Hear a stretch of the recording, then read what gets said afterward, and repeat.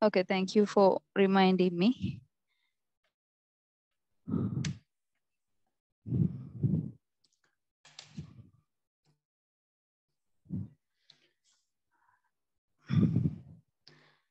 So in the last class, I think we discussed about the electric charges and the type of electric charges.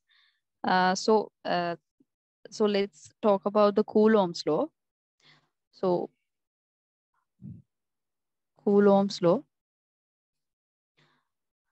So Coulomb's law was invented or introduced by a scientist known as Coulomb, who was in France, and he introduced the fact that there lies a force between two charges, which are kept at a distance of radius r. I mean, a distance r, and also this force is uh, force can be written like F equals K Q1 Q2 over R squared. And this force has a certain direction, and that direction can be determined based on the charges and the type of charge. Right? So the Q1, Q2 can be negative or positive charge particles. So based on the particle charge, you can decide the force, right? If both are having the same type of charges, like positive charge, then the force will be away from each other, right? So if the electric charges are equal in type and magnitude, sorry, equal in type, if both the charges are equal in type, then the force which is acting on the charge is away from the charges, right? So if the charges are having opposite types, then the force which is acting on them will be towards each other. So uh, so uh, the rule in electric charges is that like charges repel, and unlike charges attract. Repel, unlike charges attract. Unlike charges attract. Okay, so we can also see one thing. So if there's some charge, right? If there's some charge like minus charge and another negative charge, right? Two negative charges, then the force which is acting on each of these charges will be pointed outward, right? Away from each other, right? This force, which we can call as F, will be equal and opposite, right? And I hope it is clear to you, okay?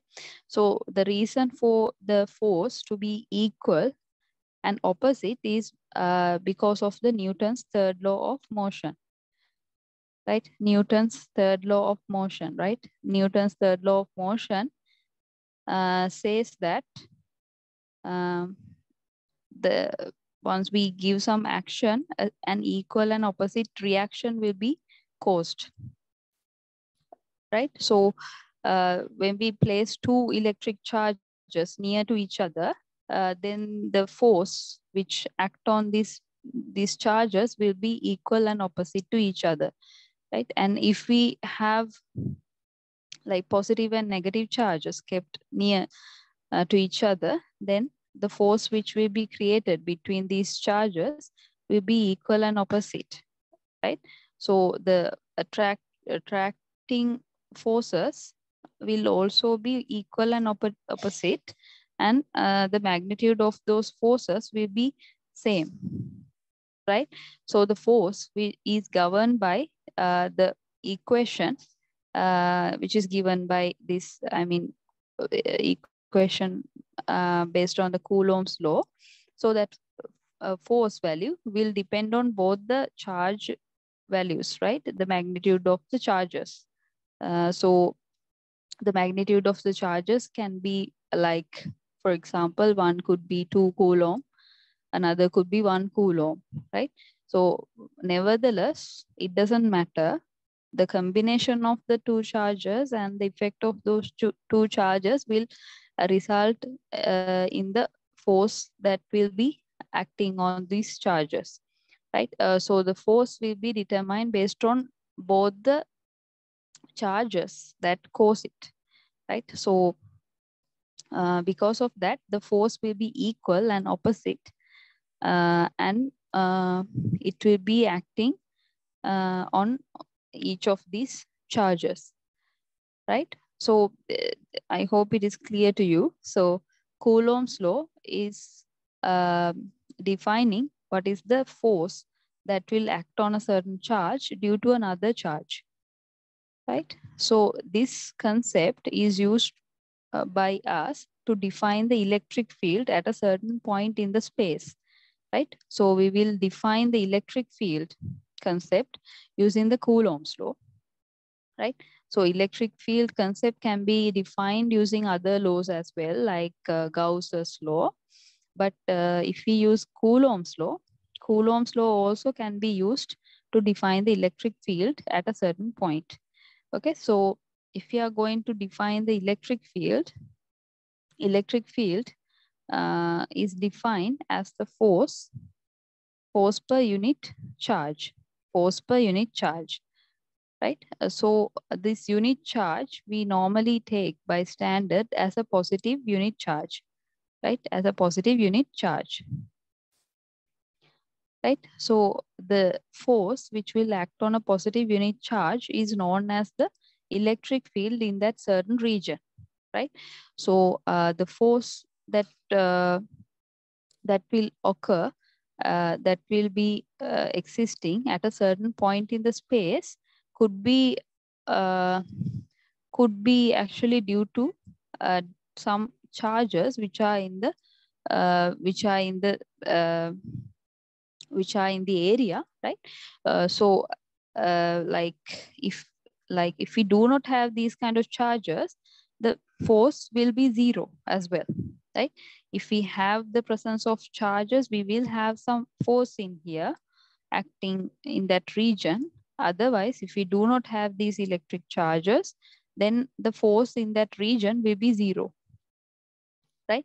So basically, if we keep a certain unit charge in a certain region, unit positive charge in a certain region, and we can measure certain force acting on that charge due to another charge which is available in that area, then we call that region is having an electric field, right? So electric field is caused um, due to electric charges, right?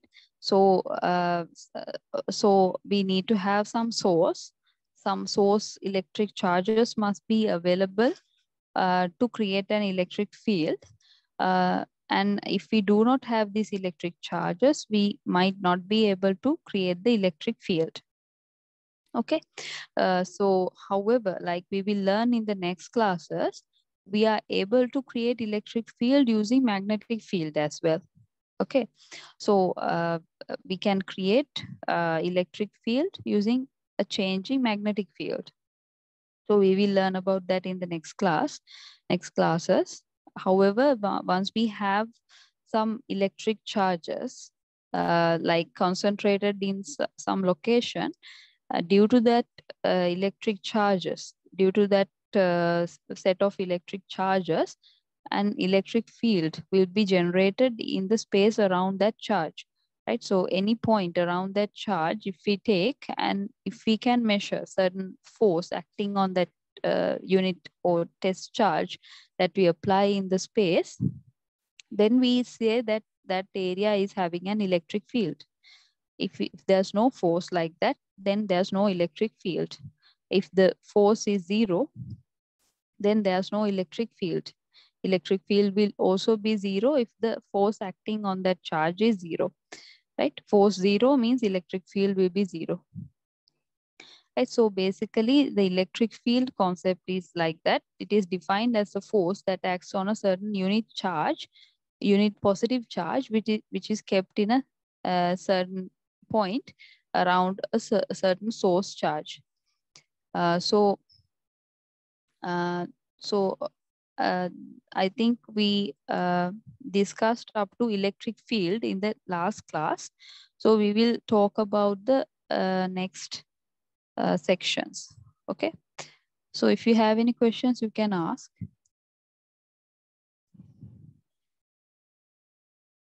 So if these mathematical concepts are difficult for you, you can ask. I will repeat those concepts, right? So I will try to do these concepts as very clearly as possible and slowly as possible. Also, I have uploaded these presentations to LMS. You can refer that also. So in this class, actually, we have a lot of mathematics. Therefore, we cannot avoid that fact that we have to go through the mathematical models and we need to understand these mathematical models.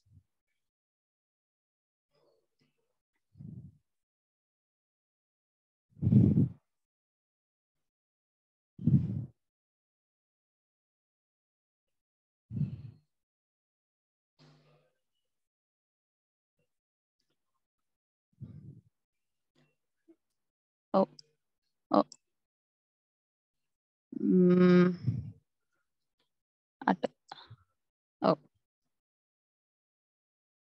Mm.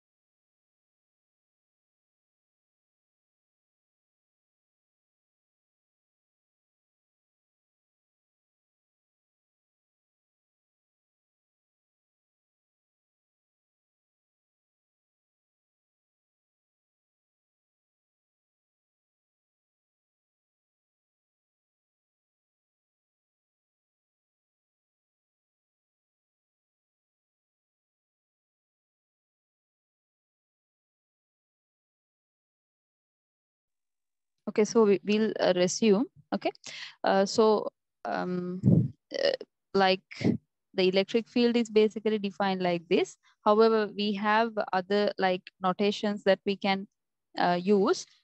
So um, so we can actually define the direction of the electric field using the the r hat vector, right? So as I said, like we can write the like force per unit charge as the electric field, and the force we can write using Coulomb's law. So K Q1 test charge, if we are measuring the force on the test charge, then the force will be denoted as K Q1 Q naught over R squared, and then we can divide by the test charge Q naught, and then we can multiply by the R hat, right? So the electric field can be defined using the Coulomb's law and its parameters, right? So we can define using KQ1 R squared and R hat, right? So this is just an equation that we can use, right? So right? So this is one another like expansion of the electric field equation.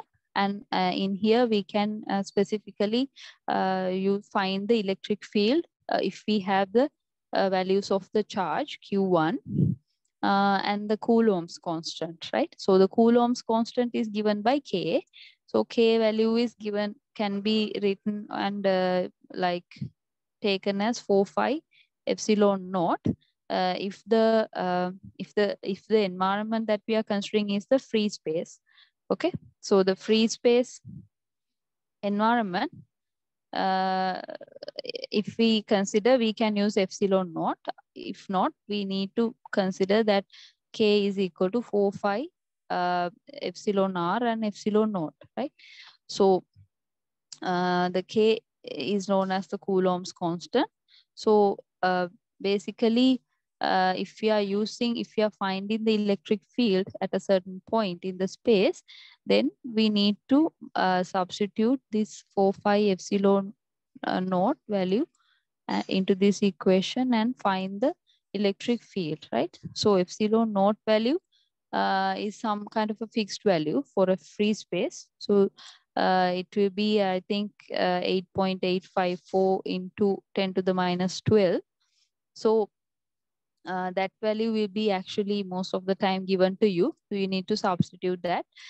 So if you know the value of the source charge, it could be some value, right? So it could be 5 coulombs, for example.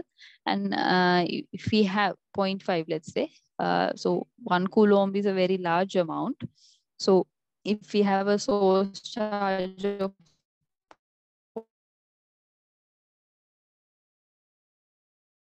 0.5 coulomb, for example, which we are measuring the electric field in the value of R.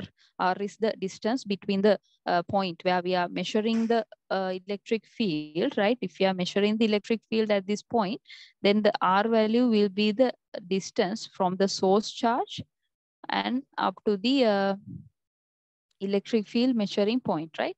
So measuring point, it could be here, right? So if we are measuring in here, the distance between the source charge and the measuring point location is known as the radius r, right? So based on those known factors, we can find the electric field at that point, right? So the usage of the Coulomb's law is that we can find the electric field at a certain point in the space, right? So so from Coulomb's law, we can find the electric field at a certain point in the space, right? I hope it's clear. If you have any questions, can you please ask?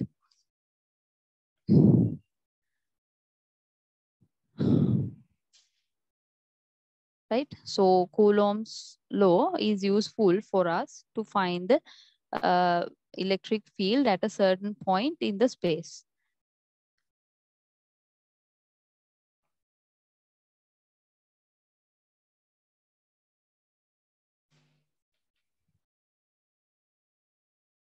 right? So if there are no source charges, then the value of Q, capital Q, will be 0, right? If there are no source charges, then capital Q will be 0. And then if the capital Q, if I have mentioned as Q1 here, capital Q1. So if capital Q1, which is the source charge, we will take that it is the source charge. If it is 0, then the electric field will be 0, right? But the electric field relies mostly or mainly on the electric charge. So if the electric charge is 0, then the electric field near that region is also 0, right? So electric charges cause the environment to have an electric field around it, right? I hope it is clear to you. Okay, I will erase this part, right? So electric charges cause electric field to generate electric fields to generate around it, right? Around it, right? So when we take, for example, positive charge, when we take a positive charge, then electric field is generated in such a way that the electric field lines are going out from the positive electric charge, right?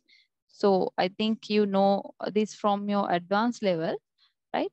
So all the time, the positive charge will generate like electric field lines from the positive charge, and it will go outward from the positive charge, right? So these electric field lines show us the direction of the electric field strengths at these points along these lines, right? So at each point along these lines, if we measure the force, the direction of the force is given by the total, I mean, electric field line, right? So electric field lines in general move away from the positive charge, and if we take negative charges, the electric field lines come into the negative charge, right? So electric field lines come into the negative charge, and electric field lines go out from positive charges, right? So negative charges are known as sinks, right? So because the electric field lines come into the negative charge, right? So the negative charge is a point where electric field lines come and stop. So because of that, negative charges are known as sinks, and positive charges are known as sources, right? Positive charges are known as sources. The reason is that positive charges generate electric field lines. They are the starting point of electric field lines. So the electric field lines start from the positive charge and end at negative charges, right? So we can combine that concept and we can draw uh, the phenomena of uh, the electric field that occurs once we keep a positive charge and a negative charge close to each other, right? So once we have the positive charge like this, the positive charge will generate electric field around it in such a way that the electric field force is going outward from the positive charge, and then the electric field force will be coming towards the negative charge. So once we draw like in all directions the electric field lines, then we can draw the electric field lines in this kind of a manner. So we can have like electric field lines as shown in this diagram, and see these electric field lines will always start from the positive and end at the negative, right? So we can have this distribution occurring in other directions as well in this manner.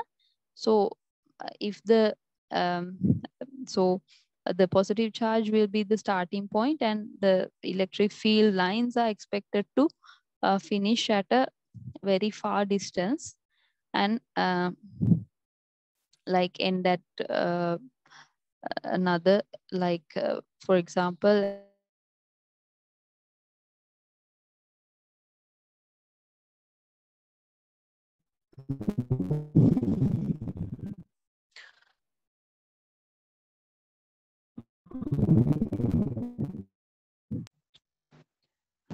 have the electric field lines coming from infinity up to the negative point, negative charge, like this, right? So the electric field distribution will be according to this in the dipole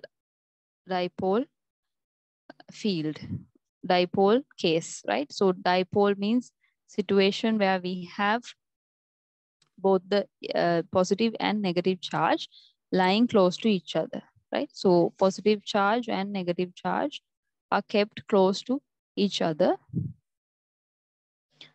uh, right? So kept close to each other.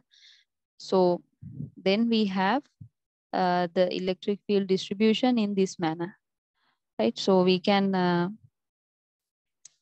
have this kind of a distribution.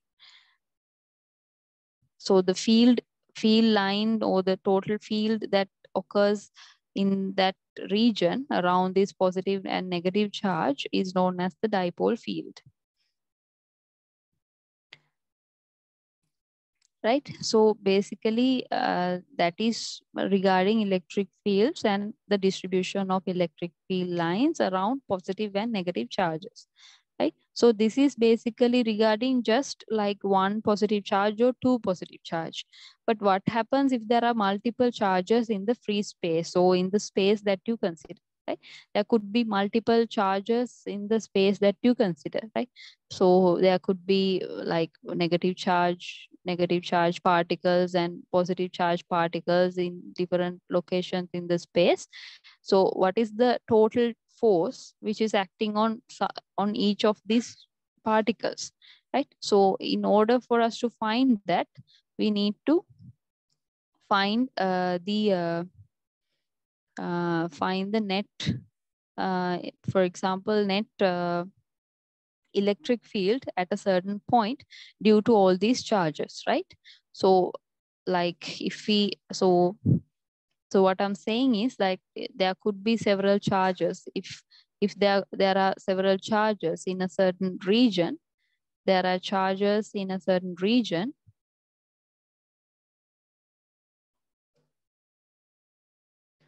like this, right? If there are charges in a region like this, right? Then the total electric field that we can observe at a certain point that we consider, we can find using the equation. I will write that equation, right? So this is also mathematics, but do not be afraid of this. This is very easy, right? So we are trying to find the electric field in this location. So in order to find that electric field, we are using this equation. So this equation is sum m is equal to 1 up to n, and we take the charge total charge along that region, in that region, right?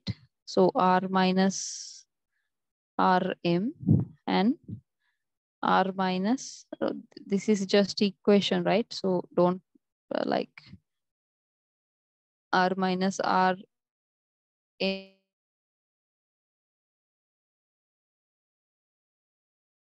m cube. Okay, so equation is nothing, right? It's nothing but like addition of Coulomb's law. Um, Coulomb's law by each of, uh, I mean, considering each of the charges in this area and the effect of each of these charges on this specific point that we consider. That if we consider this specific point A, what is the effect from all these charges on that point A? That is what we are trying to find, right? So we know that there are charges Q1, Q2, likewise, we know, right? There are different charge values, right? Q4 like that, we know, Q5, Q6, Q7 like that, we know, right? So the net effect of all these charges on this point is what we are trying to find, right?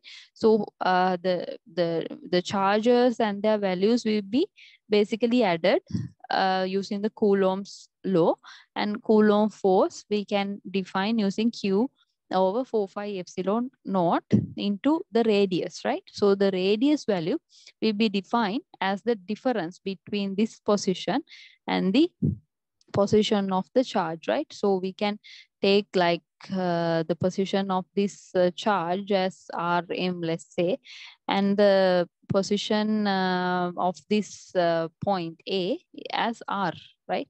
So we can define that the position of A is R vector and this position of Q6 charge as Rm vector, right? So if we define the vectors like that, then we know that we can define the distance between these two charges by taking the difference between R vector and Rm vector and taking the magnitude of that vector, right? So once we take the magnitude and take the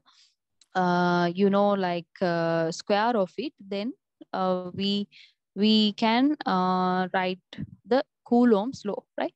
So we can write the Coulomb's law by taking the value of the charge. If we take Q6, for example, in this scenario, Q6, right? So we need to do for all the charges, but for one example, we will take only Q6 into consideration.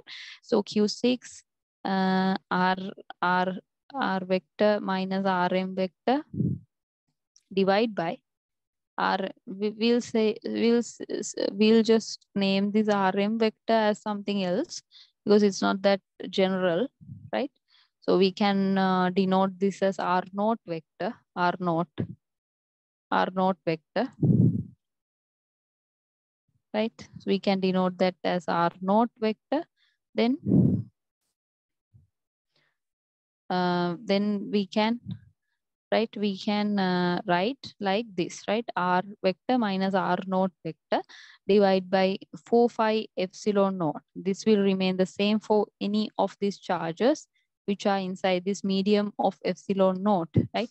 So let's assume these charges are in the free space. So because of that, the epsilon naught value will be taken as the permittivity value in that area. And we have R minus R naught magnitude into cube, right? Then we can actually, so this is the definition of the electric field at the point A because of Q charge Q6, right? So the reason that we are having cube of this R minus R naught is that we take not only the distance from that charge towards the point A, but also we are taking the unit vector along the line which is joining these two charges, right? So the unit vector along the line which is along Q6 and Q6 and A is R minus R naught vector divided by its magnitude, right? So when we want to find the unit vector, we need to first write the vector and divide it by its magnitude, right? So the unit vector along Q6 and A is this vector. So we need, using this unit vector, we can define the direction of the force that is acting on this point A because of the charge Q6, right? So Q6 charge, we know now the direction. We need to find the distance. Distance we know that we can define using R vector minus R naught vector, its magnitude square, right? So based on all those conditions, we can write this force for the electric field due to Q6 only, right? Electric field due to Q6 only. Likewise, we can do the same thing for each of the charges in this free space, right? So based on all of these charges in the free space, we can write the force acting on capital A, and we can take the sum of all those charge fields, I mean forces that are acting because of these charges on the point A, and then we can take the sum of it, right? We can take the sum of all the forces, right? And then that sum will be taken as the electric field at the point A, right? So at point A, we are considering that at point A, we are keeping a positive unit test charge, right? So there's no charge at capital A at the moment. We are only finding the electric field at the point A due to this, all these charges, Q1, Q2, Q3, Q4, Q5, Q6, Q7, right? So we can just take the sum of the forces that are acting on the point A because of all the rest of the charges in the field or in the area. Right, I hope it's clear to you. So that is also very important fact, right? So I will ask one question from you. So if we keep like a positive charge and a negative charge, right, at the positive charge and a positive charge like this, and we keep like a test charge in here, what is the electric field in this location? What is the electric field in this location due to these positive charges, as you think? What is the force in this location, as you think, if this is positive and this is also positive? Can you let me know? What is the electric field in the midpoint between these positive charges?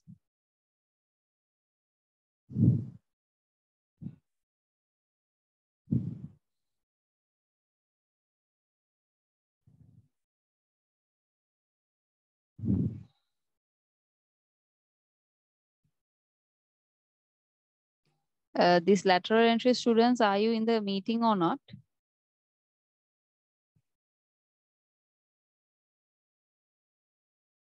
It's okay that you don't understand the concepts. Even if you do not understand, you can answer these questions.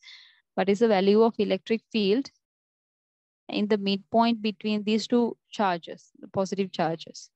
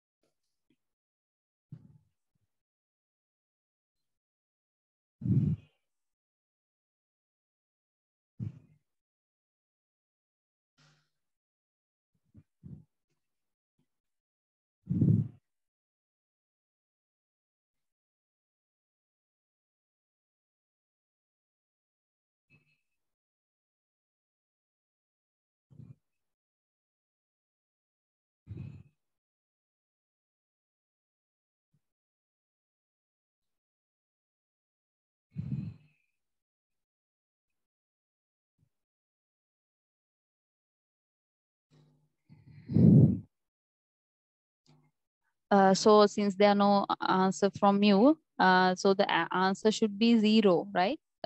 So the value of force that acts on the like midpoint between these positive charges, which are of same type, should be 0, right? So because like once we take the forces that are acting from the top charge on this middle, I mean point, then it will be along this direction, bottom, right? It will be directed to the bottom direction. And then once we consider the force acting by the bottom charge on this midpoint, then it will be vertically upwards in the vertically upward direction, right?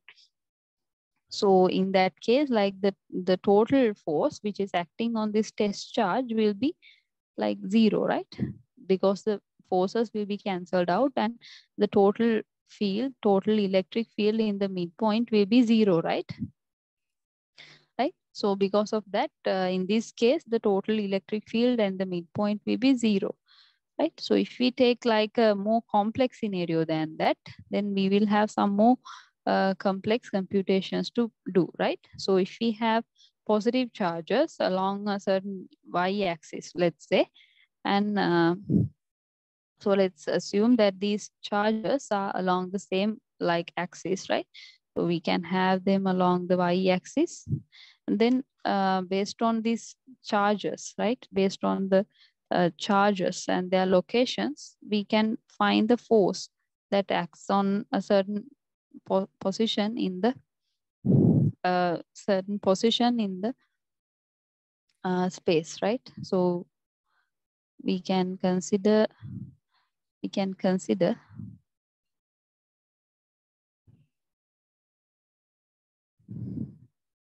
that we have a horizontal line here, and we have like another like a point in here, right? We have a point in here, and then we will consider that the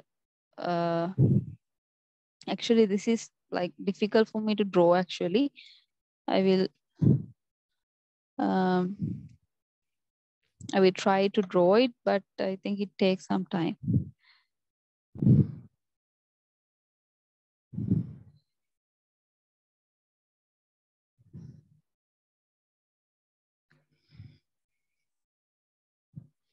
If there's a positive charge like this, and there's a midpoint like this, and there's another like point in here, which is capital A, we can find the total electric field in this point A if we know the charge values of Q and this charge. So let's assume the charges in the top charge as Q, and the charge at the second point is again Q. The charges are equal, and we will try to connect these lines, right?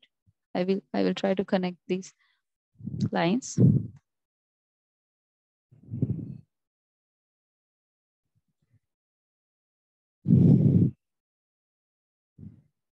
Right, so it's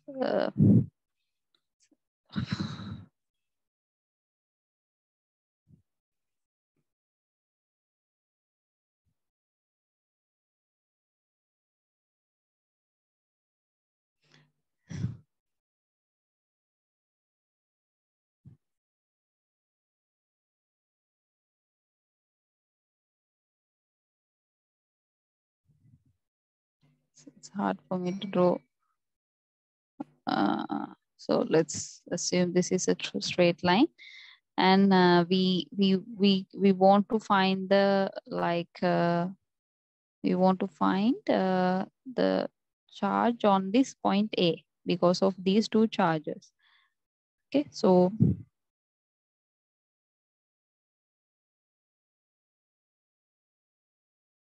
right, so the force on this point A because of these charges we can find by taking the consideration of the values of these charges and the effect of these charges on the point A, right?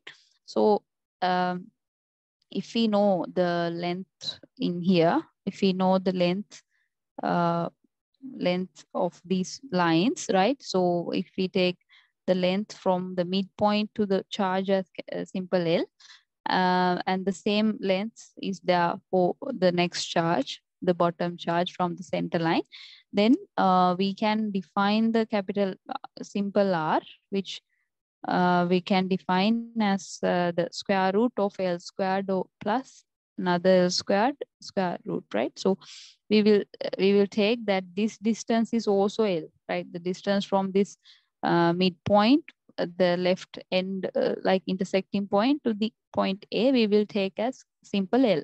So the value of R will be L squared plus L squared square root, right? And so now we know the distance, right? R is known, right? So if we want to find the electric field at the point A, we need to find the total electric field due to the first charge Q, like Q1. Let's say it is Q1 and its actual value is Q, right? And this one, let's say, is Q2 and its actual value is Q. So anyway, because of Q1, the force which is acting on the point A can be written as Q over 4 phi epsilon naught and R squared, right? So R squared we know in terms of L squared. So we can write it like that, 4 phi epsilon naught to L squared, right? 2L squared.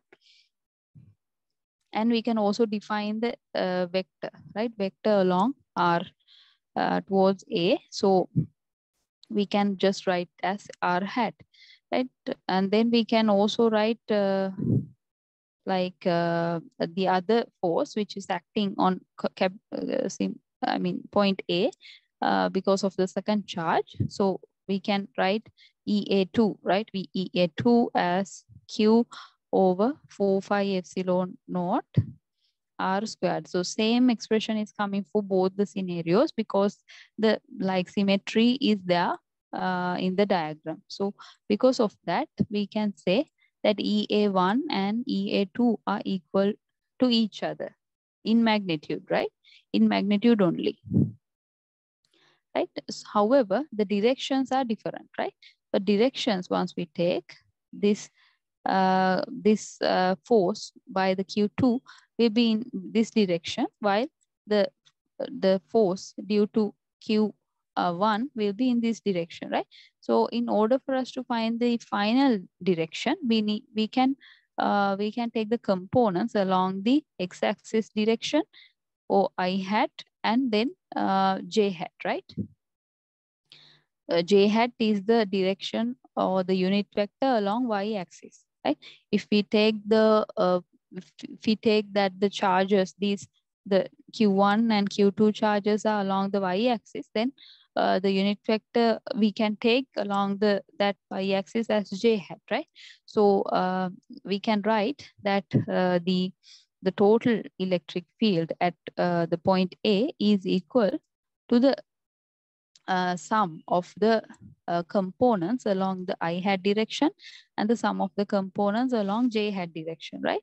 So since the magnitudes are equal for the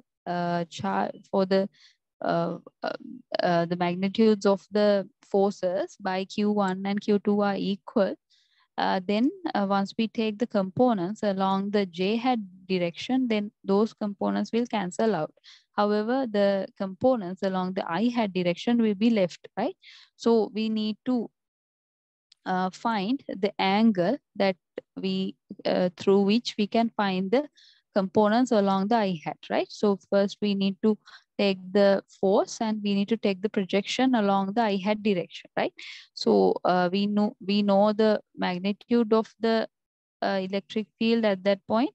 We need to take the cos theta value along the I hat direction, and we need to then take the next one, EA2, and take its magnitude and take its component along the I hat direction, right?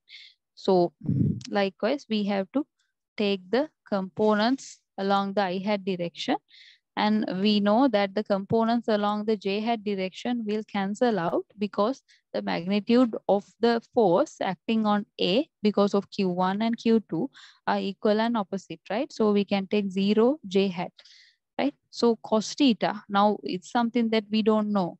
Like cos theta, we can define as L over 2 L squared square root, right? So that we can also write as 1 over square root 2L, right? So we can substitute this expression in this EA expression, right? So EA field we can write like using the values of Q, right? Q 4 phi epsilon naught. Then R squared we know as 2L squared. And then we know cos theta is like square root 2L. And we can take the twice of this because we have the magnitudes of EA1 equal to EA2, right? So we can like cancel out the 2's in here. Then finally we are left over with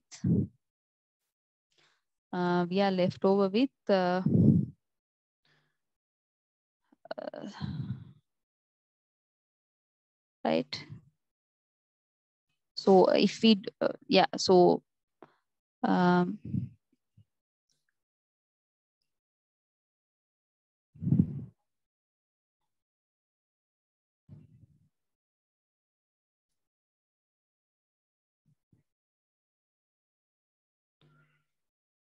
yeah, so in this case, we are not having L in here because we are cancelling out the L in the numerator and denominator when we take the cos theta. So the L is not here. Okay, so another thing is that uh, so we are left over with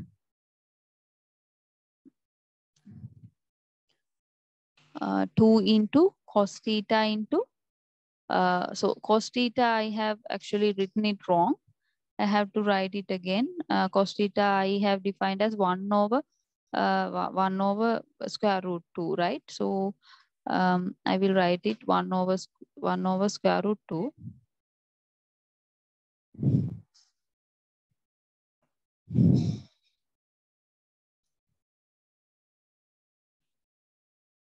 Right? 1 over square root 2 into 2, right?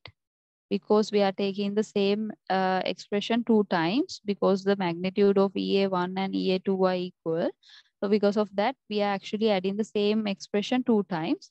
So the 2 of both the numerator and denominator gets cancelled and we are left over with Q over 4 pi epsilon naught and like square root 2 and L squared, right? So this is the expression that we are left over with. We can make it beautiful by taking the square root into here, and we can write 4 square root 2 into epsilon naught into L squared, right? I hope it is clear to you. So in this way, we can take the magnitude of electric field at a certain point in the space due to other charges in the space, right? So we took the components of the force acting on the point A due to these charges, and then we took the sum of those components along the I hat direction and the J hat direction.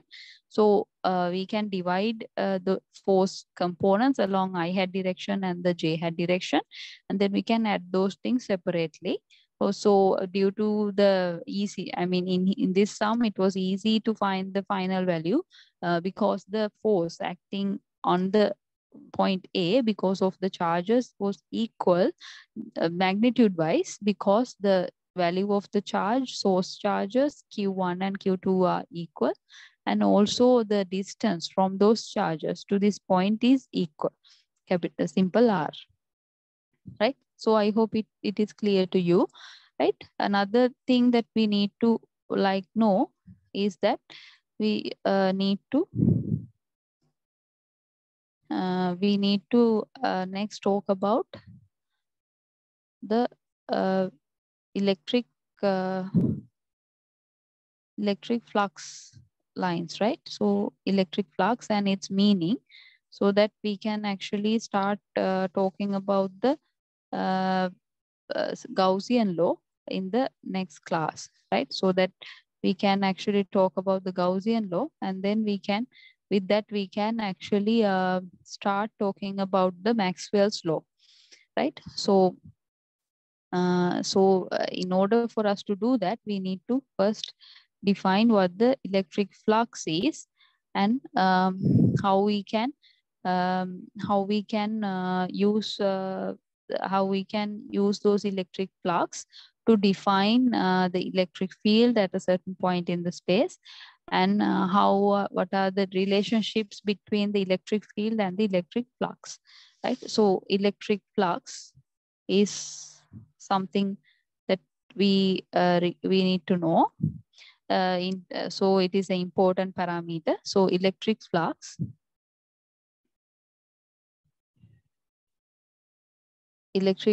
refers to the total number of electric flux total number of electric field lines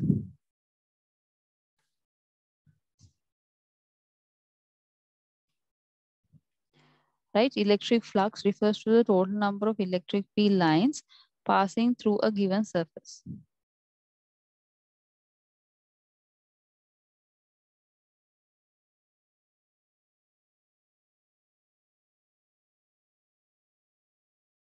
Right? So in electric, in physics, right? We are drawing these electric field lines which are caused due to source charges, and these electric field lines, right?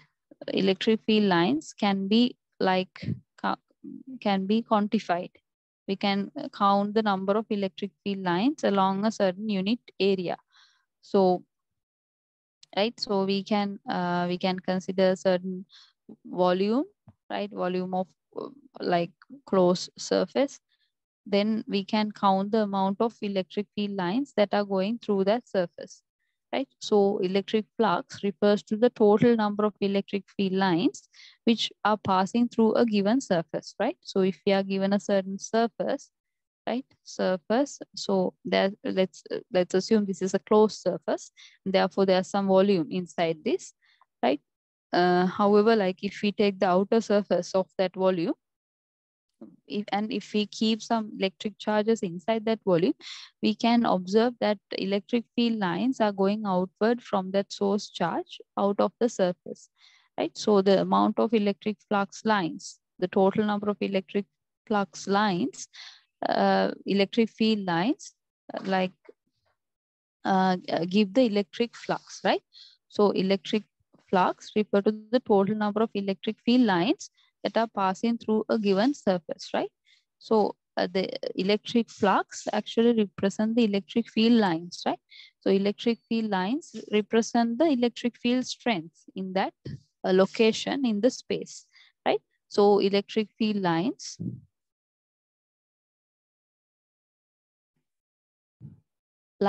represent the direction of the electric force, electric field, the direction of the electric field strength, right? Direction of the electric field strength in that certain, like in a certain point, right? So, uh, so direction of the electric field is given by the direction of the electric field lines, right? At a certain point. The amount of electric field lines that are crossing a certain surface is defined as the electric flux.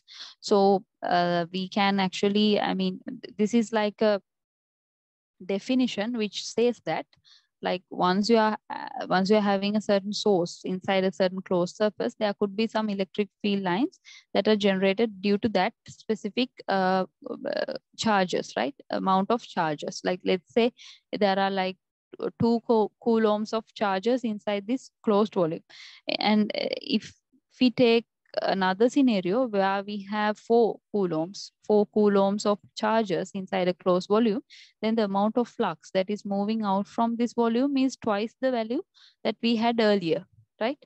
So we can actually have twice the amount of electric flux occurring due to the amount of charge which is kept inside the closed volume at a certain time, right? So if we increase the amount of like charges inside a certain volume, then we can have increased amount of flux that is coming out from that like charge, right?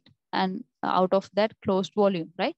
So based on the source charges, amount of source charges that are available, the amount of electric flux that are generated from that charge also varies.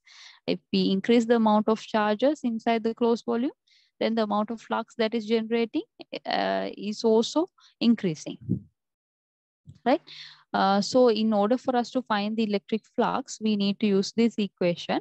So we need to take the dot product between the electric field and the area vector, which is defined for the surface, right? So area vector, right, is defined as the area vector which defines the area, which is the vector which is perpendicular to the area of the surface, right? So this capital A vector is the vector which is perpendicular to the area, to the surface of the perpendicular to the surface of the volume or the object, right?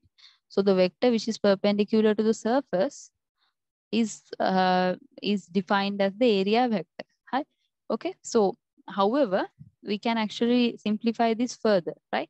We can take the sum of the electric field at each point in the in the in the surface and take the dot product with the area vector at each point in the surface, right? So once we do that, the total electric flux which is going outward from a certain surface is calculated, right? The total amount of electric flux that is going out from a surface is calculated, right? Okay, so with that, I think electric flux definition is complete. So we can actually consider a certain example, right? If you have any questions, please let me know.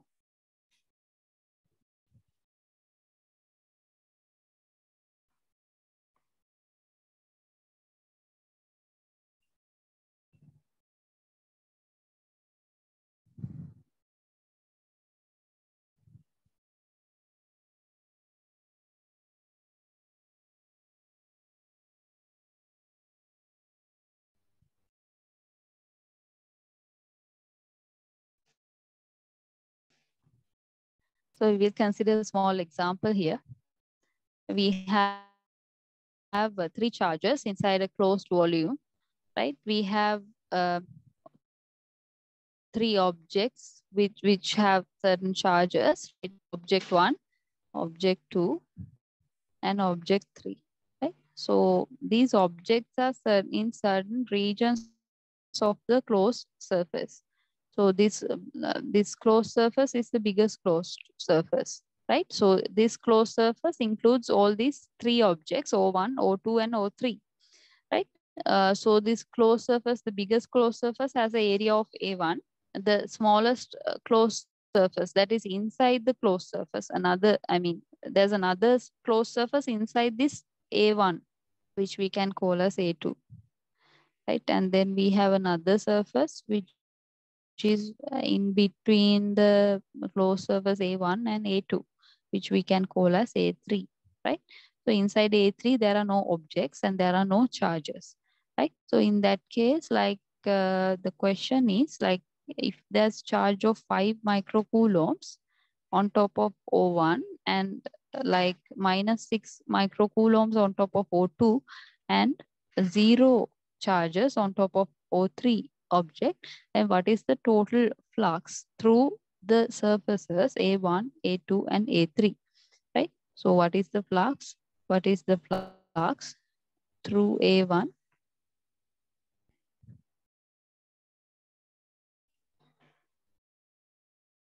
What is the flux through A1, A2, and A3? Right. So A1, the total flux through A1 can be found by taking the total charge which is enclosed in this closed surface, right?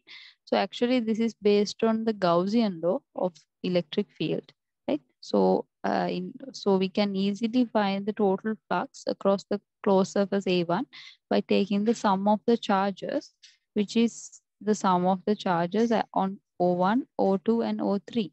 So the total charge inside the closed surface is 5 minus 6 microcoulomb, right? And then we can divide this by epsilon naught. Then we will get minus 1 microcoulomb divided by epsilon naught. So this is the flux across A1 surface. And the flux across A2 surface is the minus 6 microcoulomb divided by epsilon naught. And then the flux across A3 is 0, right? Because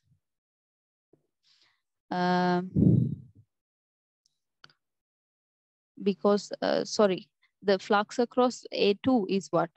It's actually 0, right? The flux means the total number of electric field lines going out from the object. So the like charge inside the A2 surface is minus, right? So minus 6 microcoulomb will not give out any flux out of the object, right? Because of that, actually out of A1 also the total flux is 0. The flux is 0 because the amount of flux going out is 0, and the amount of flux going out from um, sorry mm, the amount of flux going out from uh, the surface A2 A2 is equal to the amount of charge inside A2. So inside A2 we have O3, right? Sorry, actually I think I made a mistake, right? In here, um, right? So actually what we were doing was correct. So the total, total flux going out is minus in this case, okay? So although there's no flux going out like in a positive manner, the amount of flux going out is minus 1 microcoulomb divided by epsilon naught. Minus 1 means it is coming inside the object, right? Anyhow, there's a value for the electric flux in this case, right? So at least flux is coming inside. So there's value for the flux. So this is not 0. This is a positive, negative value. Flux is coming into the surface. Flux is coming into the surface, right? So coming into A1 surface, right? A2, once we take the flux across A2, then we can find the A2 is having object number 3. So object number 3 is having 0 charges, right? So therefore 0 divided by epsilon naught gives us 0, right? So 0 flux coming out of A2 surface. Then we have the A3 surface where we have no charges inside the A3 object, right? So there are no charges, then 0 divided by epsilon naught. So again, the total flux coming out of A3 surface will be 0. Likewise, we can find the total flux which is coming out from certain surface using this, using the Gaussian law. So we will be actually learning that in the next few steps of this lecture. So I think I explained Gaussian law before teaching it. However, if you want to find the total flux across a certain surface, we need to find the total charge which is enclosed in that surface. Then we need to divide it by epsilon naught, which is the free space permittivity value. And then we can find the flux value by taking the ratio between the amount of charge and the epsilon naught, right? So basically that is about electric flux, right? Now next we have the second definition, which is electric flux density. Electric flux density, right? Electric flux density is defined as the strength of the electric field per unit area, right? So it is defined as the strength of the electric field per unit area.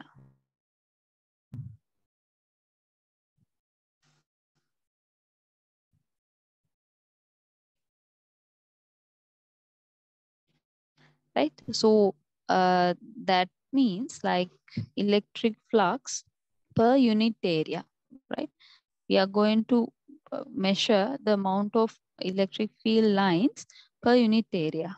So therefore, like it is different from the electric flux. So electric flux was about how much of electric flux, electric field lines are going out from a certain closed surface, right? But electric flux density is like how much of electric flux coming out per certain unit area, right? Per unit area, some kind of a unit area we will have, right? How much of electric field lines that are coming per unit area, right? So we have a certain specific area that we are considering, right? So per unit area, how much of electric field lines are coming out is what we are considering in here, right? So that is defined as the electric flux density. Electric flux density is also defined in terms of electric field. So electric flux density is also denoted by um, actually the symbol D, and that D is related to the electric field in terms of epsilon naught in this manner, right? So if electric field and the electric flux density are both vectors, and therefore we need to add the vector sign on electric field and the electric flux density. Okay, so another thing is the SI units of the electric flux. Electric flux density is coulombs per meter squared, right? So that is basically regarding electric flux density. Okay, so electric flux is uh, electric flux density we covered in this class. So electric flux is uh, an amount, right? An amount of electric field lines across a closed surface. Therefore, it is defined as a scalar, and electric flux density is defined as a vector, right? So it is defined as a vector, and therefore uh, we need to know those concepts, and we need to verify how we can consider like electric flux and electric flux density. What are their definitions, right? So we need to know those definitions. We need to know whether they are scalar or vector, right? So it's important to know that, right? So in the next class, we'll be talking about the Gaussian law based on these concepts that we covered in this class. So in the next class, we'll be talking about the Gauss's law, right? So in today's class, I will like summarize what we discussed. So in today's class, we discussed mainly about the electric field, right, at a certain point in the space, um, at a point in space due to like source charges, right? So we did that using Coulomb's law, right? Coulomb's law.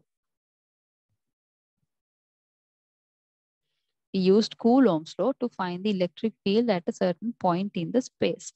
And then also we learned how to find the total electric field at a certain point due to multiple electric charges, right?